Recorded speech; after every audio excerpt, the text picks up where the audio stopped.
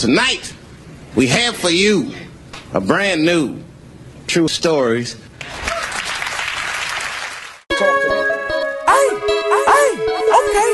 Juice, Gooch, Juice, Dapper, Flex, Zaytoven, Flatbush.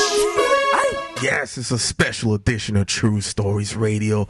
We out here live in the ATL, the land of the strip clubs. I've already got them lined up in my mind already. I'm going out there. But now we're in the So Icy headquarters right now. We got the Mr. Say that make the trap say, hey, pardon me. Yes, sir. What's going on? You got the whole world chilling. Just chilling, man. You know, trying to stay alive right now. OJ the Juiceman. My nigga, you on fire right now. I appreciate that. I was on my way getting some toothpaste, right? Yeah. And I went into some food mart place. And you know, right next to the naked women boxing, I see the new. That's serious. They're selling bootlegs. I'm like, this, because in New York, that shit is dead. They don't sell that no more. Yeah. I see OJ the Juiceman right next to Nipsey Hussle on a XXL freshman cover. She's looking extra crispy. They added the extra gloss and high def, man. How did that come about? How you feeling about that, boss, man? Man, that was real good. They came to the management, you know what I'm saying? The management put it together, did the coops with XXL. I flew up to New York. When I got there, they really didn't give me no scoops on what I was going up there for. They just said shoot for the photo shoot for XXL. And I got up there and seen what it was, you know what I'm saying? It was a beautiful thing. Get to meet all the new artists that's coming out. They been out for a minute working their mixtape grind. Staying continuous with their hustle, you know what I'm saying? It was a blessing me all along. So you didn't know you was gonna be on the cover? Nah, I was just told it was a photo shoot that was gonna be in for the XXL. And when I got up there, it was they were like for a cover for a freshman, you know what I'm saying? And like, what went through your mind when you found that you're gonna be on the cover? It's like, all right, XXL, you fly out there, because you know a lot of cats want to be on that cover. You know what I mean? Yeah, I think that's like my third cover of the XXL. So I've been on the front of them things a couple of times, and I appreciate them working with me and coming to me, letting me be an issue of they participant in what they're doing.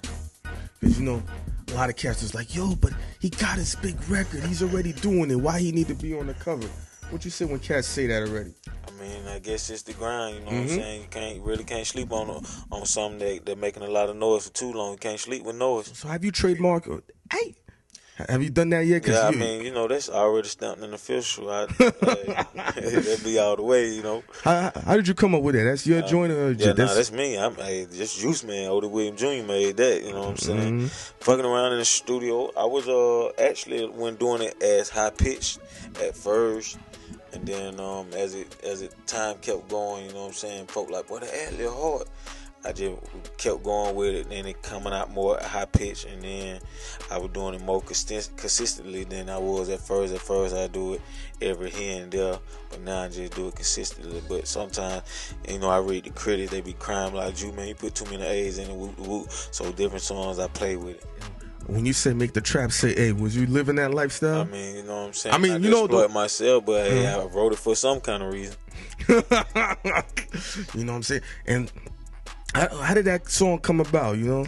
Sitting at Zaytoven house, Gucci, he had already did a song, and then we were just going through some beats, trying to keep the process going. Cause when we go to a studio, we do like 3 to 4 to 5 songs a night, you know what I'm saying? Depending on what time we get in there. And Zay was Zaytoven, that is, I call him Zay. He was playing some beats, and I picked that make the trap say, hey, I wrote the hook probably like 2 minutes, 3 minutes on the verse. Gucci did his verse 2 minutes, and man, we was out of here. What's the vibe when your song comes on and there's that, you know, I mean, reggae cats remixing your joint, you know what I'm saying? Yeah, that's my dude Dapper up there. Dapper Flex, we know him. He's straight from my hood. Yeah, I fuck with Dapper. That's my man's up there. When I go up to New York, Dapper fuck with me, come pick me up from the airport, drive me around, show me the ropes and everything up there. I know, because I remember when he played it for us, we was up there at the radio station. He's like, make that trap say, hey. He's just going off. He's like, he's bouncing his dreads. Flatbush, hey. Yeah, all that. Talk about your city, because we out here, we enjoying the situation. We only been out here for a few hours or so. We just got fresh off the highway. Okay. So give somebody a tour guide of the ATL. I mean, you know, to me, I can't really explain, like, because I live this every day, you know what I'm saying? But, you know, they got the club life, they got the strip club life, you know what I'm saying? But, hey, where we from, we sit in the street all day. We don't really too tough go out. If we do go out, we go into a studio session, but I can't speak for everybody else, you know what I'm saying? Because it is a fun time in and now. It just ain't all about sitting there being bored like we bored. But when you come here, you do have a good time depending on where you go and who you kick it with. But my life, you know what I'm saying, I really don't do all that clubbing and stuff no more. I'm just really trying to make $1, man. Because, you know what I'm saying, bills go on. Yeah. Let me ask you something, like, because, you know, y'all General Gucci, you know, they got him hemmed up for a situation. When's the last time you spoke to him, or have you visited him and things like that? Nah, I don't really go to no county doing no visiting, trying to even go and put myself in the prison of a prison cell or jail cell, but we talk on the phone, you know what I'm saying? That's the main man right there, the big homie, you know what I'm saying? He'll be out in a minute.